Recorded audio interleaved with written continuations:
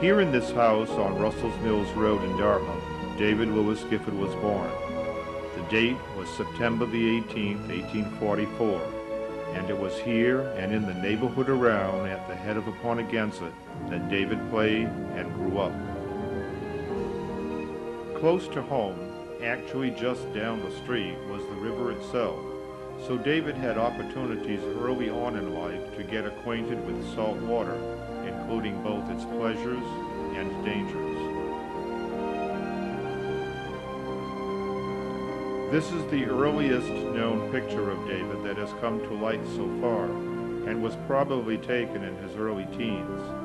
Since his home was in effect a farm, David was certainly exposed to the everyday life of a farmer.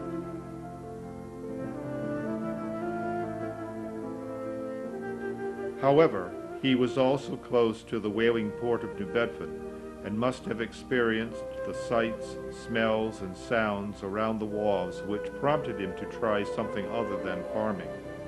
We know that by 1860, at the age of 16, he took out his seaman's protection papers to go to sea.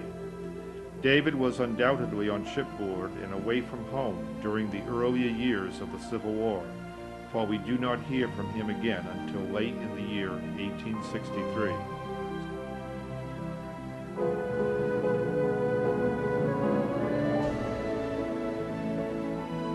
By this date, David had matured some, and, like other local young men in those troubled times, he was eager to join the Union Army.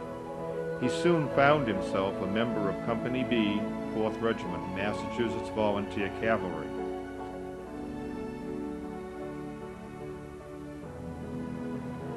Like so many other soldiers before him, David traveled south by steamboat along with a large group of fellow soldiers bound for the front, as shown here in this engraving from Harper's Weekly.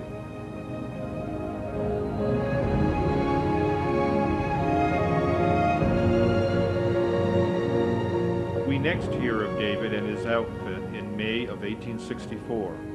Some members of the 4th Massachusetts Cavalry became part of a larger Union force whose mission was to destroy a railroad bridge on the Charleston and Savannah Railroad, thus severing a critical rebel line of supply.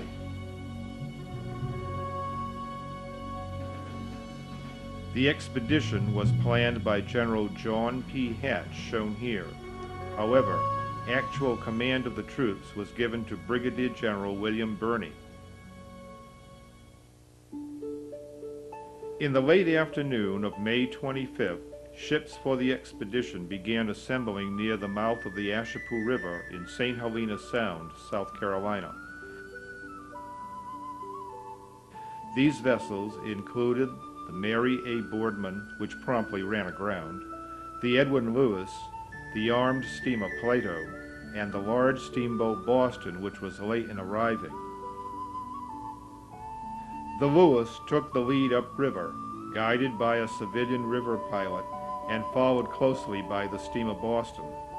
Without lights, it proved very difficult for those in the pilot house to navigate.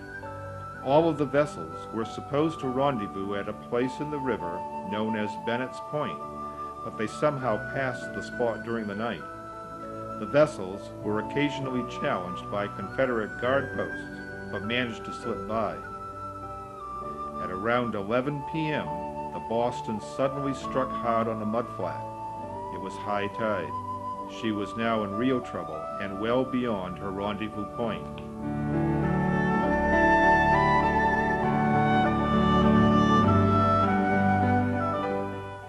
A foggy dawn came all too soon. As the mist began to lift, those on board the Boston found themselves within cannon shot of Chapman's Fort. Captain Faircloth of the Boston, realizing his predicament, had the steam dumped from the ship's boiler, which soon proved a blessing. Over at the fort, Confederate Lieutenant Colonel John D. Twiggs spied the stranded ship through the thinning morning fog. He ordered the cannons to be loaded and soon commenced using the Boston for target practice. The first shot from the fort missed, but the second one hit the ship's boiler, which mercifully now was empty of steam. Shot after shot now pounded the helpless vessel. Some soldiers panicked and jumped overboard. A number of these men drowned. Others got bogged down in the swampy, muddy riverbank. In the meantime, 19-year-old David and 3 of his friends, all in the 4th Massachusetts Cavalry, volunteered to help save those on board the stranded steamer. Their knowledge of small boat handling helped them, and in the end, they rescued all aboard that were left. This feat was accomplished in spite of continuing heavy enemy cannon and small arms fire.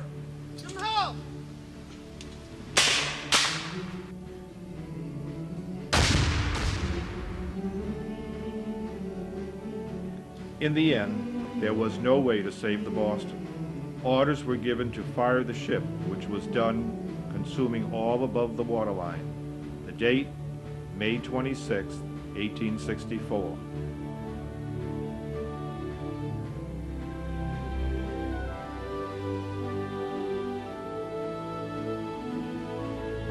Due to the official report written by Dr. George Brush of Brooklyn, who himself took part in the rescue as commander of the only boat available, and which David and his friends used in the rescue, the federal government in January of 1897 awarded David and the other rescuers our country's highest award for bravery, the Medal of Honor. To this day, he is the only native-born resident of Dartmouth to be so honored. On June the 5th, 1864, a mere 12 days after the rescue of those on board the Boston, David transferred out of the cavalry and into the United States Navy. Here, we see him sporting his new beard and wearing his Navy uniform. He remained in the Navy until the close of the Civil War in 1865, when he, like so many others, was mustered out of military service. What now? For some 7 years following the rebellion, David Gifford kept a low profile. It's possible that he shipped out on a whaler, or that he worked his family's farm in Dartmouth. At any rate, he was in love, and on April the 10th, 1872, he married a hometown girl, Eleanor Gifford, who lived not far away from his own childhood home. By June of 1872, we find David heading out to sea again on another whaling voyage.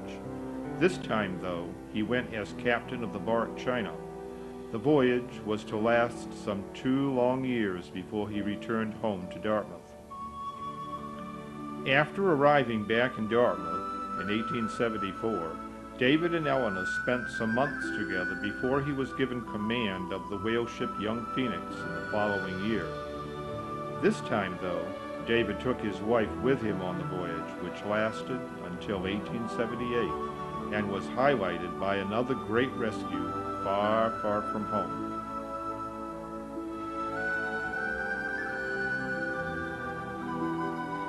While cruising for whales in the southern Indian Ocean in January of 1876, Captain Gifford spied a distress signal coming from the remote Crozet Islands.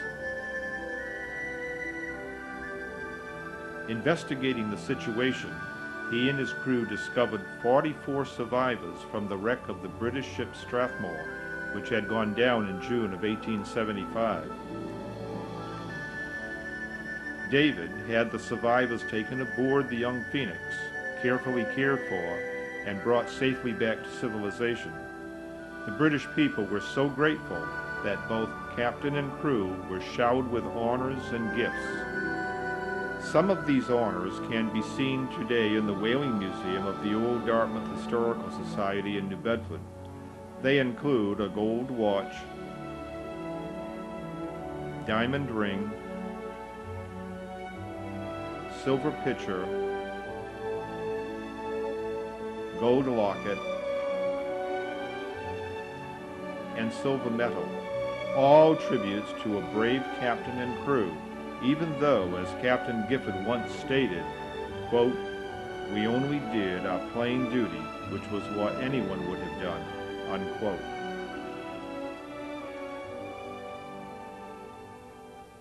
David had only minimal experience in the Arctic, but in 1881 he brought the whaling bark Daniel Webster up into the area looking for whales around Point Barrow. This move, however, proved fatal for the ship.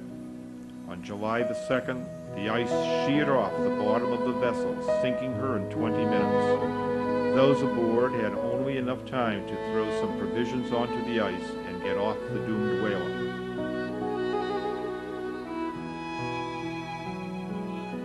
After weathering this disaster, one would think David had enough of the Arctic. However, in 1884, he became part of the 3-ship rescue crew that saved the remaining few survivors from the Greely Arctic expedition. One of the vessels that rescued the 7 survivors was the cutter Bear, shown here among the Arctic ice off Point Barrow. Gifford himself was aboard the Alert at this time. As the 1800s wore on, and between whaling voyages, David and Eleanor bought a small farm on Russell's Mills Road, where he tried his hand at an occupation he had known in his youth. Apparently, he did not fare as well as a farmer as he had as a sea captain.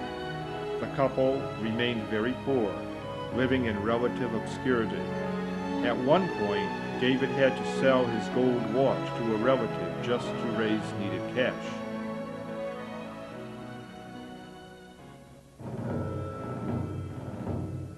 The end came on Wednesday, January the 13th, 1904, when David quietly passed away. On the 16th, the New Bedford Evening Standard carried a story about his exploits, called him a hero, and that was that, until the 1999 Dartmouth Annual Town Report rekindled interest in Captain Gifford. How about Eleanor? David's wife lived quietly for many more years, but finally joined her husband on April the 27th, 1931.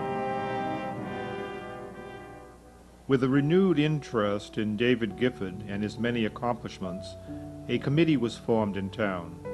It was made up of both residents and others that felt Gifford merited being remembered and honored. This was really brought home when it became known that Dartmouth was one of very few communities in our state without a Civil War memorial. The committee adopted the name Dartmouth Veterans Memorial Park Committee and has been active in sponsoring various related functions to raise awareness and money for a monument to Gifford. In early July of 2001, the Dartmouth Select Board received a letter from the Adjutant General's Office, Army National Guard, stating that Private David Lewis Gifford was going to be invested into the Massachusetts Medal of Honor Hall of Fame on September the 15th, 2001. A large delegation from Dartmouth went to the ceremony, which was held at the Massachusetts National Guard Military Museum in Worcester, and proudly witnessed the investiture proceedings. Let's take a look at what transpired.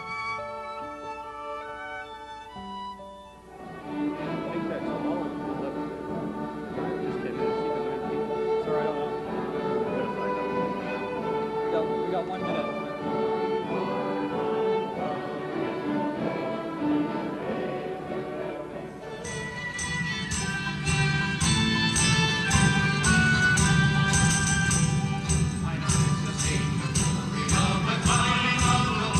He is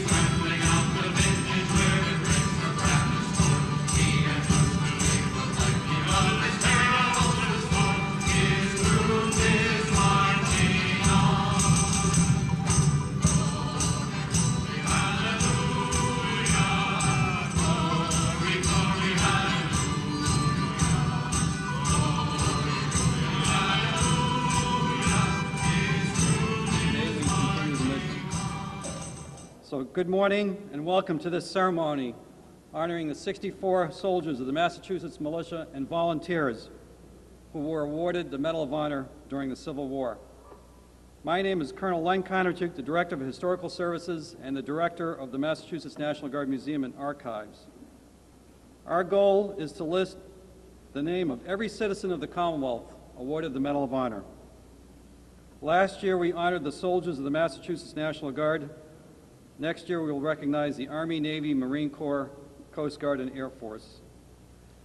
As far as I know, Massachusetts is one of the very few states that has honored all of its Medal of Honor recipients in such a way. Sergeant Levi B. Gaylord, 29th Infantry from Boston. Private David L. Gifford, 4th Cavalry from Dartmouth.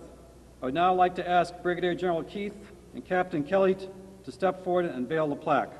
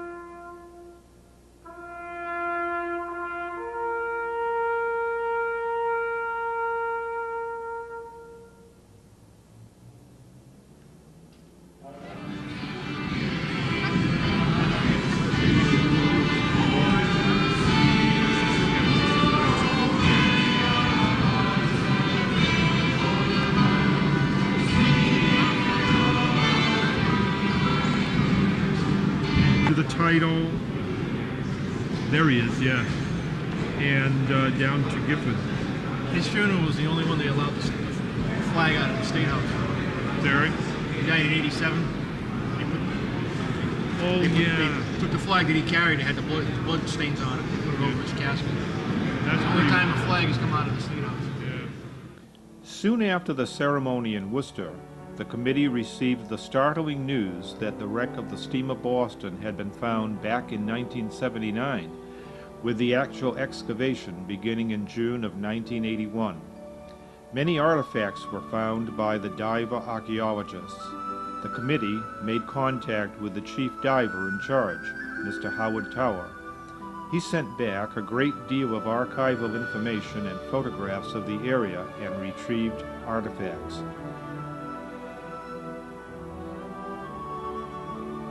Here, a diver is getting ready to enter the Ashapu River at the wreck site of the Boston.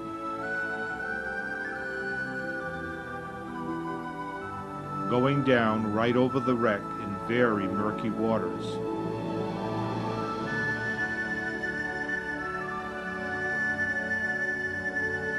Some of the copper sheathing from the ship.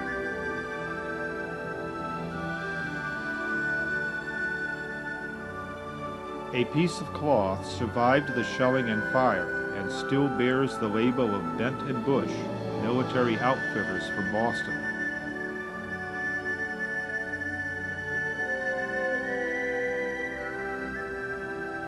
Some soldier probably dropped this pipe tobacco tamper as he scrambled off the Boston.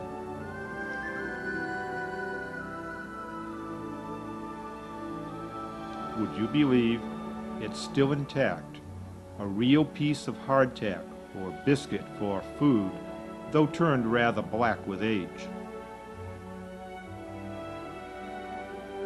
Here we see a fork from the ship's dining room along with buttons, buckles, a pipe, coin, and part of a horse's hoof. On the box are 2 uniform brass buttons, 2 stateroom door labels, and spent cartridge cases from Spencer carbines. Among these artifacts are 2 coins, a saddle shield, cross sabers insignia, and some fasteners for horses' tack. Okay, it's nice that everybody came out on this rainy day. I'd like to start now with a brief idea of David Gifford's life. And we have some information here which I'd like to acquaint all of you with that I feel is important about him and his life. Fellow townspeople and friends, we are gathered here today to honor one of our own residents who truly deserves to be known as a hero, humanitarian, whaling captain, and soldier. As a member of the 4th Massachusetts Volunteer Cavalry during the Civil War, Private David Lewis Gifford, aged 19, volunteered along with 3 of his friends to attempt the rescue of both soldiers and sailors aboard the stranded steam transport Boston. The vessel was grounded in the Ashepoo River, South Carolina, and under the guns of Confederate artillery in Chapman's Fort. On May 26, 1864, the rebels opened up with heavy cannon fire on the Boston just after dawn. Private Gifford and his 3 friends were finally able to rescue most of those aboard the stranded vessel, though under constant fire. He was awarded the Medal of Honor on January the 21st, 1897, after being highly recommended by his superior officer.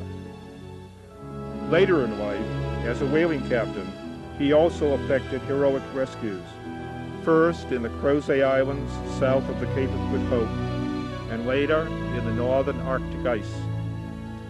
We today have good reason, after some 99 years after his death, to pause and honor this fine soldier and mariner, one of Dartmouth's truly great native sons. I would like the family to come up. We're going to uncover the plaque at this point, but before we do, Mr. Gagne.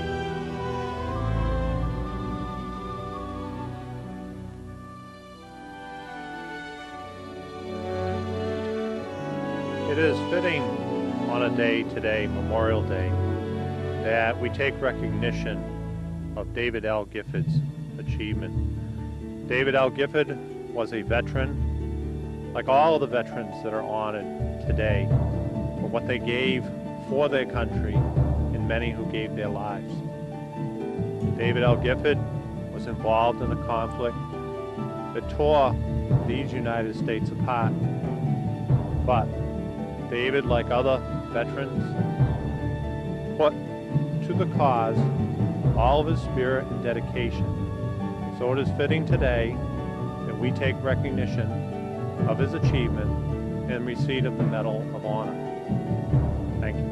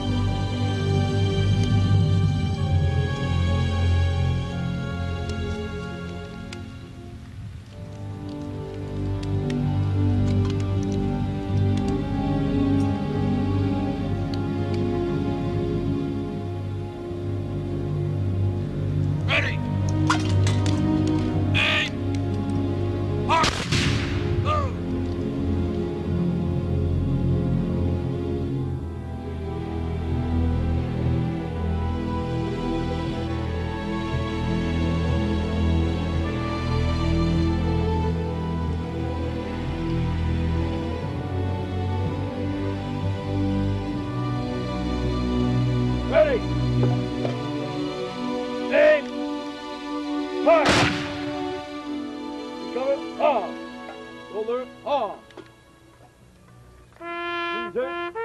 Hold!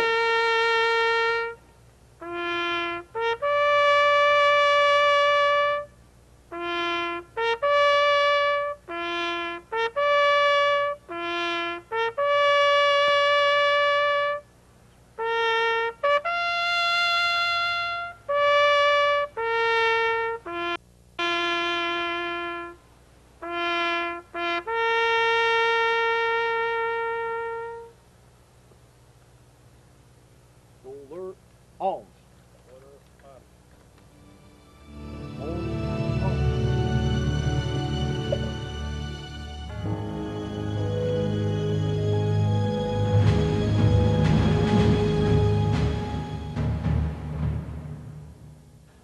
Not very long after the formation of the Dartmouth Veterans Memorial Park Committee, the group was approached in the summer of 2001 by Professor Richard J. Cretin from the University of Massachusetts, Dartmouth. As part of the art department activities, Professor Cretin offered to help create a statue of Gifford and enlisted the services of John Pelletieri, a highly talented student in his senior year. With the blessing of the university administration, as well as their financial help, work steadily progressed, and the completed plaster statue, some 1 1/2 times life size, was unveiled at a press conference on October the 17th, 2002. Reviews were very positive. What remains at this date is only to raise enough funds to bronze the statue. David should soon be able to take his rightful, well-earned place in the history of the town of Dartmouth.